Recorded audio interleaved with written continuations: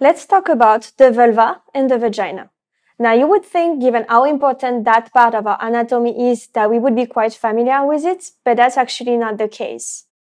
In the UK, 73% of women do not know what a vulva is, and 43% are actually embarrassed by that part of their body.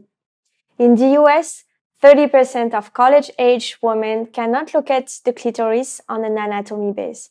And how are we supposed to experience pleasure if we do not even know our own body? So let's get educated. Let's start with the vulva.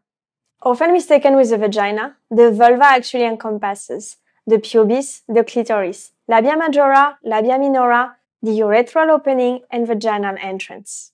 The pubis is the mound of fatty tissue that covers the pubic bone. Labia majora is the fatty fold of tissues that surrounds the entire vulva. Both get covered with hair during puberty.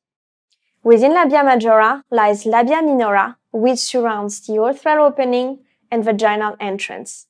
All three are very rich in nerve endings, which makes their stimulation very pleasurable.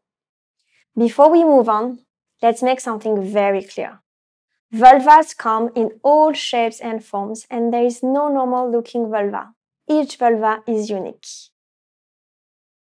Now let's talk about the vagina. The vagina is a highly elastic organ that performs several important functions, including the passage of menstrual blood and of babies during childbirth. It also plays a role in sexual pleasure. When sexually stimulated, its mucous membrane swells and releases a liquid for easier penetration. The vagina muscles also usually contract, leading up to an orgasm. There's something very interesting with the vagina. The back two-thirds of the vagina have little sensitivity, which is why you can insert a menstrual cup or a tampon with little discomfort. But the lower third of the vagina contains 90% of vaginal nerve endings. That fact alone proves that when it comes to vaginal penetration, size or length really doesn't matter.